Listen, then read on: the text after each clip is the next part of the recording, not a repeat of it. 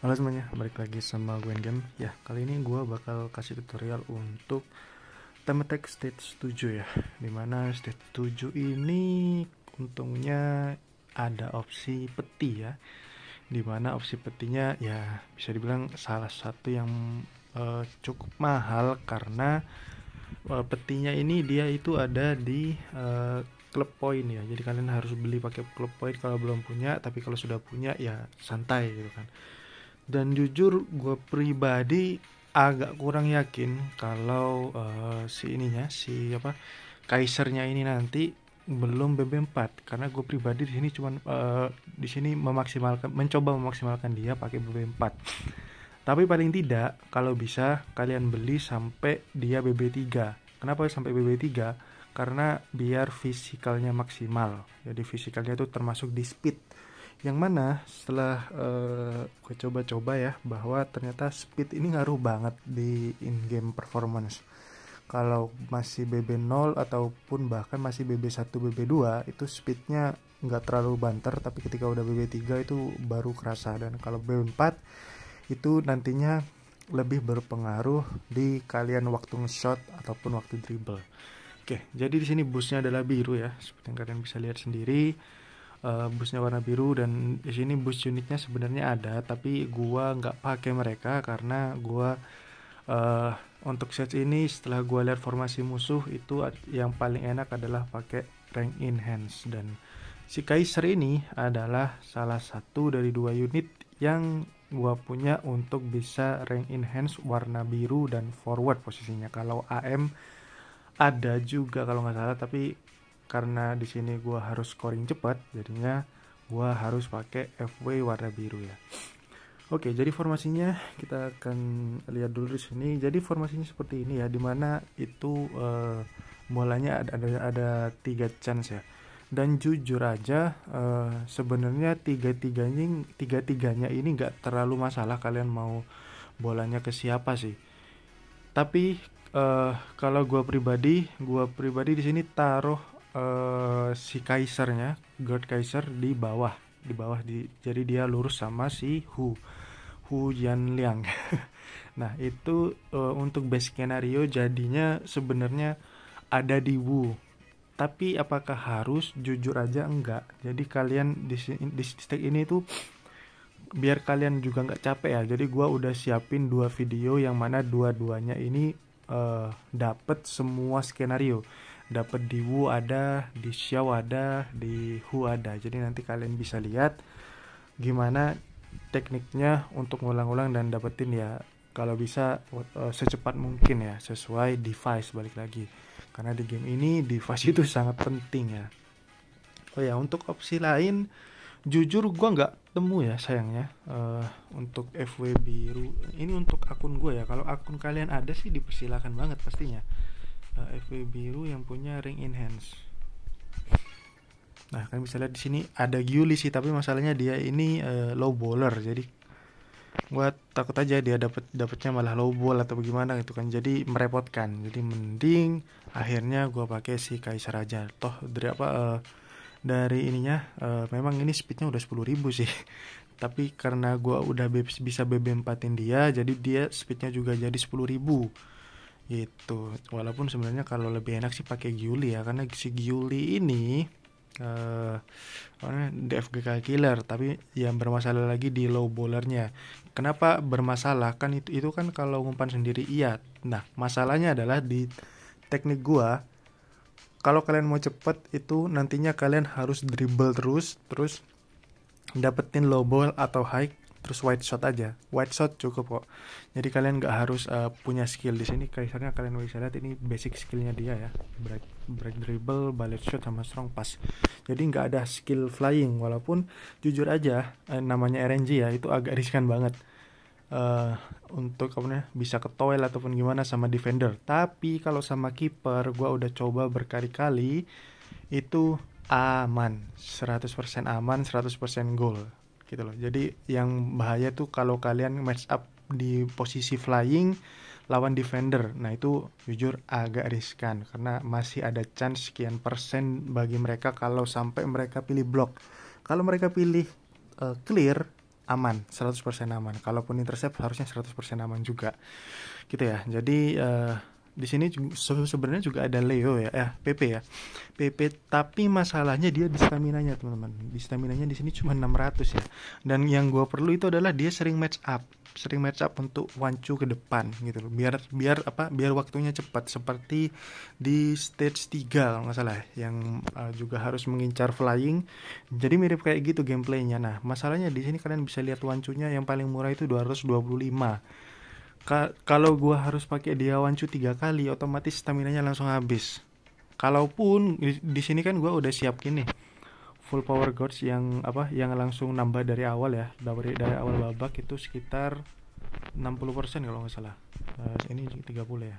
Ya benar, 60%. Tetap aja 2 kali wancu yang pertama itu bakal pakai full stamina-nya dan harus di trap lagi.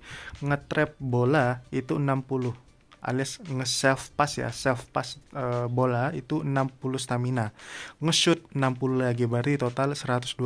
Berarti sekali pakai 225 ditambah 120 alias 300 cuy. Jadi dia tidak realistis sayangnya. Andaikan stamina-nya mungkin bisa di 800 atau 900 bahkan, itu bakal enak banget dia untuk dipakai. Tapi sayangnya tidak, jadinya ya udahlah gue pakai Kaiser aja. Dan Kaiser ini unit peti ya, kalian bisa beli di klub shop ya, shopnya yang pakai koin klub gitu loh. Dan gimana cara dapetinnya? Di misi ada, atau kalian donasi ke klub kalian gitu loh. Jadi itu enak. Nah, lalu selain Kaiser ini untuk ngerebut bola doang ya. Si Katagiri ini cuma untuk ngerebut bola, dan gue yakin kalian semua juga punya kan, jadi aman lah ya. Dan kalaupun kalian memang maunya pakai timbon Poco F3, gue juga ada opsi, yaitu adalah Oda, Tsubasa Oda ya. Cuman gue kenapa nggak suka pakai ini orang, karena dia cuma punya tackle, dia nggak punya intercept. Dan kalau tackle itu ada chance pelanggaran, tapi kalau Katagiri dia punya intercept, jadinya gue aman untuk ngelakuin intercept gitu ya. Nah, lalu hal yang harus diperhatikan yang kedua adalah AM di belakang shooter kalian itu harus warna biru. Di sini gue taruh Misaki. Kalian bebas mau taruh siapapun sebenarnya di sini. Misalkan kalian pakai Sawada atau siapa, cuman gue kebetulan pakai Misaki karena memang gue pakai dia untuk full power gods up-nya. Misal kalian terus bertanya, apakah harus untuk persiapkan full power gods ini ya? Enggak, sama sekali enggak. Karena jujur aja setelah gue coba-coba berkali-kali ya, itu cukup banget staminanya untuk 3 kali dribble, 2 kali self pass, 3 kali shot. Itu cukup. Cuman gua karena kebetulan ada, biar aman aja. Karena kan kalau ketika kita akan ngincer shot ketiga, itu musuh biasanya sudah full power. Jadi gua biar aman aja, gua juga full power pada saat shot ketiga nanti gitu loh. Jadi biar aman aja. Kalaupun kalian nggak ada yang punya ya, kalian ya udah, kalian pasang bond tertinggi kalian ataupun debond tertinggi kalian, terserah, sesuaikan kepemilikan kalian ya pastinya di sini. Jadi gitu untuk di sini ya. Yang penting adalah skorernya si Gerd Kaiser, atau kalian misal punya Natu DF V2 ya. Ya bener, V2 yang warna biru juga. Itu dia punya wancu ring enhance kalau nggak salah gua. Dan itu bisa jadi opsi terbagus malah ya sebenarnya. Tapi sayang gua nggak punya, jadinya gua pakai Gerd Kaiser. Dan kelebihannya adalah ini unit free, jadi kalian harusnya bisa ngambil ya. Jadi gue tunjukin dulu di mana belinya ya, siapa tahu ada kalian bilang. Dan jangan lupa ya, gue harus ingetin lagi, di belakang scorer kalian itu harus FW biru. Jadi misalkan Kaiser kalian ada di mainnya di tipe kanan kayak gini, Misakinya harus di sini. Jadi sesuaikan. Kalau gue pribadi taruh di bawah. Karena apa?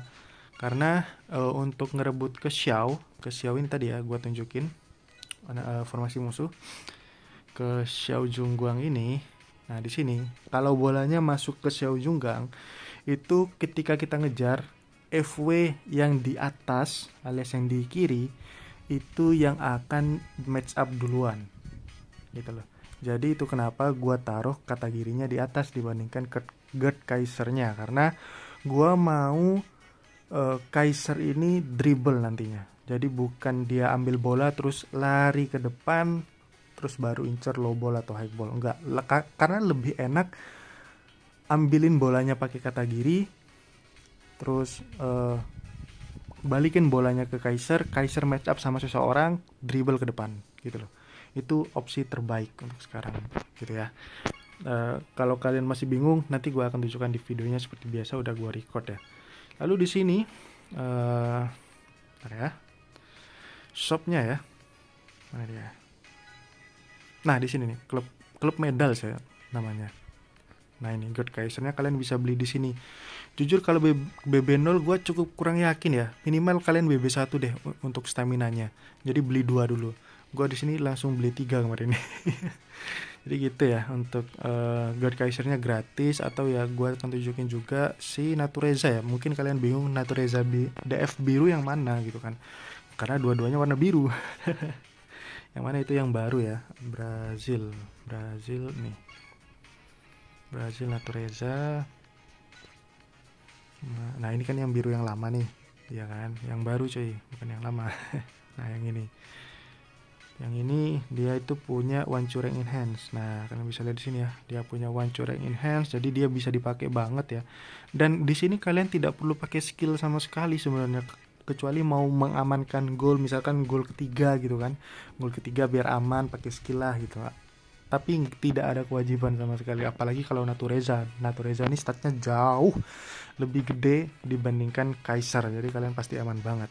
Kalau Kaiser memang statnya agak kecil ya, agak riskan sebenarnya. Oke, jadi di sini ada 2 video. Ini video yang pertama. Kok udah mulai? Di video yang pertama dimana di sini itu dapatnya di Wu alias di atas dan di Xiao di belakang. Jadi kalian akan lihat di sini cara gameplaynya ya untuk mainkannya. Oke, yang pertama bola dapat di siapapun, langsung passing secepat mungkin ke Kaiser, terus dribble dan shoot pakai wide shot. Jangan pakai skill, pakai wide shot aja. Cukup banget kok. Jangan khawatir. Ini gua tush. Nah, bisa kalian lihat ya, 100% gol, jadi aman. Dan keuntungannya wide shot ya, tidak ada yang namanya tiang. Jadi kalau kalian pakai skill biasanya ada chance tiang masih ya. Sedangkan kalau wide shot di sini aman dari tiang cuy. Nah, di sini bola yang pertama ini kalau nggak salah ke Xiao dulu, habis itu baru Wu kayaknya. Nah rebut, nah kalian bisa lihat match up bareng ya, tapi yang di atas adalah Katagiri. Jadi itu kenapa gua taruh Kaisernya di bawah aja. Jadi nah ini umpan balik ke Kaiser, terus di sini Xiao-nya ini dia punya recover ya, by the way gua lupa kasih tahu. Jadi setelah kalian rebut pakai Katagiri ini, balikan bolanya ke Kaiser. Terus Kaisernya jangan kalian tarik ke depan, jangan, tarik ke atas. Tarik ke atas dengan maksud apa? Dengan maksud biar match up-nya sama Xiao. Kalau kalian tarik ke depan, nanti dia bakal match up sama defender, sama Xiao juga bahkan gitu loh. Jadi kalian harus tarik ke atas biar match up-nya cuman sama Xiao. Ini kalian bisa lihat ya. Gua tarik ke atas, nah gitu sih. Jangan tarik ke depan, bahaya itu soalnya. Nah kalian dribble lagi, terus pencet lagi ya di sini. Terus, nah low ball dan high ball ya, harus 2 kali ya. Itulah kenapa, dan ini aman banget kok, 100% gol. Yang paling susah itu ketika kalian match up sama defender. Kalau match up sama defender, jujur aja agak riskan, karena kalau sampai mereka pilih block itu mereka ada chance 10%-an lah, sekitaran belasan persen gitu loh untuk. Nah ini di Wu, dan yang terbaik sebenarnya di Wu ya. Kalian bisa lihat gua ambil bolanya pakai Katagiri, gua sudah siapin full power, langsung nyalakan, ambil bolanya, terus lagi-lagi balikan ke Kaiser match up kan sama Xiao Junggang ya. Nah match up sama Xiao, terus dribble lagi. Nah, ini aman kok, kuat kok dia. Ini bahkan belum gua S10 ini ya. Nah, terus gua hoki di sini langsung high ball ya. Jadi langsung gaspol dan gol 100% lagi. Pasti aman kok. Dan ini kebetulan musuhnya nggak FPP ya. Gara-gara gua match upin terus. Di sini biar cepet ya. Di sini dapatnya berapa nih tadi? 1745. Nah, ini yang video yang kedua. Jadi di sini itu gua kalau nggak salah Xiao dulu, habis Xiao itu terus Hu yang mana dia sejajar dengan Kaiser. Nah, kalau pas kena yang sejajar sama scorer kalian, kalian harus gimana? Nah, kalian harus lihat fungsinya menaruh pemain yang juga di boost di belakang FW shooter kalian alias scorer kalian. Nah, ini seperti biasa ya untuk awal-awal sama persis. Kalian dribble terus siap-siap untuk pencet shot secepat mungkin. Nah, 100% aman seperti biasa. Tidak perlu khawatir ya. Nice. Oke, terus di sini kalau nggak salah Xiao dulu deh. Oh, Wu dulu malah ya. Wu dulu. Oh, di sini berarti Wu sama ini ya. Wu sama Hu berarti. Oke, nah nice. Dribble. Yang paling enak tuh sebenarnya di Wu sih. Karena kalau di bawah ya, di bawah otomatis lebih gampang untuk nariknya kayak gitu. Nah, di match up pun sebenarnya nggak masalah, cuman agak riskan kalau milih block. Nah, di sini kebetulan dia pilih clear jadi aman 100%. Oke, sini goal. Nah, habis ini yang gua ketemunya sama Hu. Di sini gua tadi juga agak gimana gitu apa? Duh, kalau sama Hu berarti gua nggak bisa dribble lagi karena yang ngambil bolanya Kaiser kan. Nah, kalian bisa lihat di sini, tapi ternyata bisa dengan cara seperti ini. Kalian ambil bolanya, balikan bolanya ke AM biru kalian yang mana juga di boost ya. Nah, kalian tarik ke sini terus baru passing, jebret. Dapat high ball ataupun low ball sesuai yang dibutuhkan ya kan. Nah, ini kalian bisa lihat nih. Kalau semisal musuh pilih block. Nah, kalian bisa lihat ya, masih ada chance dan gua tadi udah beberapa kali nyoba itu beberapa kali kena cuy. Jadi agak riskan sebenarnya kalau di match upin. Cuman balik lagi kalau match up 1 masih nggak masalah. Kalau match up 2 harus ngulang kalian.